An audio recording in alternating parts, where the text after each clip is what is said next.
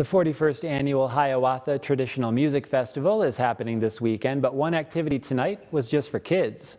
Hiawatha is collaborating with Start the Cycle of Marquette to give bike safety orientation classes for all children who plan to ride their bikes on festival grounds during the weekend.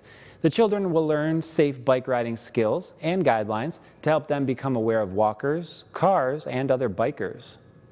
We share the goal that we use education to try to make improvements in the community, and if we can teach kids how to be safe and use bikes appropriately, then they'll grow up with that knowledge and be able to apply it, and that's what they're doing here at the festival this weekend as well.